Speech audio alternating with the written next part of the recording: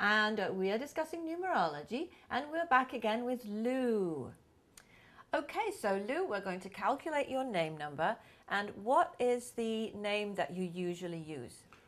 My friends call me Lou, but usually I go by Louis. Okay. Yeah, that's good. So is Lou more like the name that you usually use, Yeah, or Louis? Okay, that's great. good.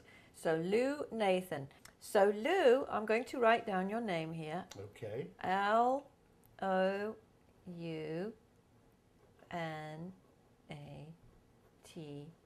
H-A-N. Okay.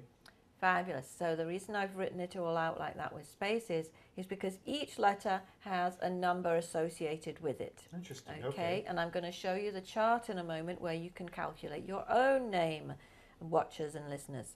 All right. So L is 3, O is 6, U is 3, N is 5. I just happen to know all these because I've been doing this for so many years.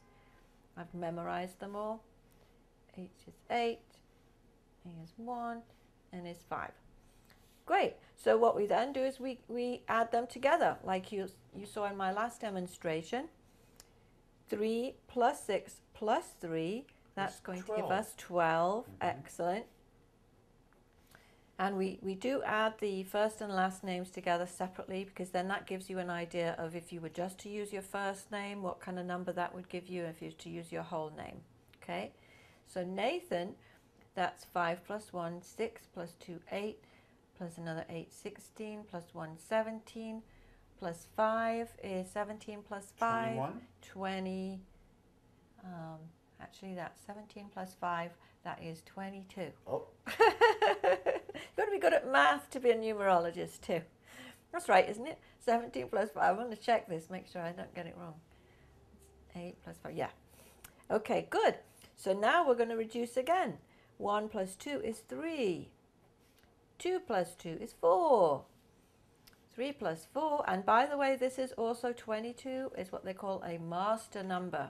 Ooh. And those have special qualities to them. It's a good thing, by the way.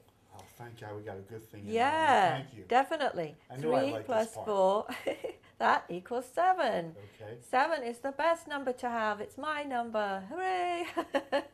I shouldn't say that because every number is good. Okay. But anyway, you know, every number, of course, has its own special qualities, and we will be finding out about that. But now you know that your name number is 7. Okay, good. Thank you.